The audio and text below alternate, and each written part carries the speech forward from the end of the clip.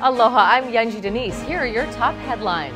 The long, slow recovery from the East Rift eruption that destroyed most of Kapoho last year took a major step forward with the official reopening of Highway 132, a link between Pahoa Village and hundreds of properties that were isolated or covered by lava. Lava buried just over 3 miles of the highway in the May 2018 eruption. Crime Stoppers and Honolulu police are reminding the public to be vigilant as the holiday season begins. Police are urging holiday shoppers to be aware of their surroundings, especially in parking lots where thieves can target cars full of packages.